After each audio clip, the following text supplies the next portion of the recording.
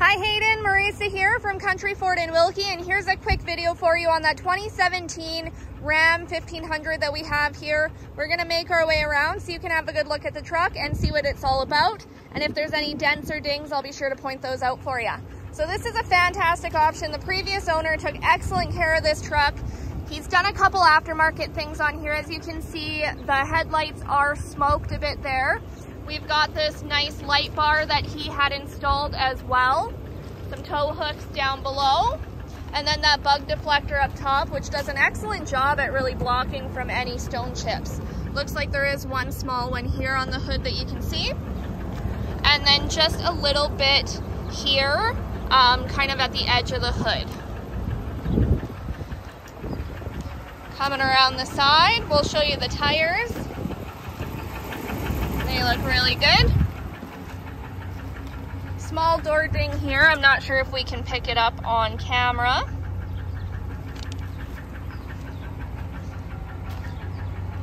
Okay, and then I always like to show the back wheel wells. There is a little bit of chipping that has happened there just from regular driving use. He did have a paint matched box topper on there as well. That is one of those hard ones, so nothing's getting in there. It locks on there, of course. And then in the back here, so there's no backup camera on here, just so you are aware, but you got your hitch down below. Two small scratches here on the box. And then a bit of a scuff here just by the fuel cap on the top there as well. Small paint chip. And then there are just a couple small ones here by the front door. All in all, it seems to be in very nice shape. Again, he took excellent care of this. Let's have a peek in the back. And you've got the gray cloth interior there. No rips, tears, stains, anything like that. Nice mats down below. Coming up to the front. And you've got your full power seat. I always like to do a close-up on the driver's seat, as it does tend to get the most wear and tear, and this one looks pretty good. There looks to be one small, almost looks like an ink spot on the seat. Once we're inside, you've got your display screen there, so that's going to give you your radio on there, your Bluetooth. Coming down to our climate controls, and we've got heated seats and heated steering wheel. Power controls on the other side. There's your shifter dial.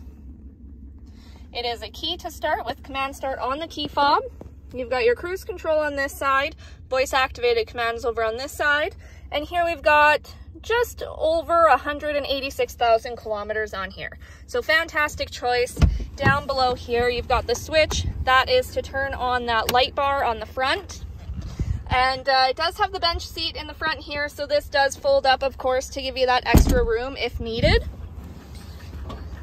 Okay, and there's one other thing I don't think it showed when it's running, but he had also installed a strip of lights under here that shine red just to go with the brakes, you know, that type of thing. So looks super good. Have a look at this video. Again, it's a 2017 Dodge Ram 1500 at Country Ford. Let me know if you have any questions and we'll go from there. Thanks so much for reaching out.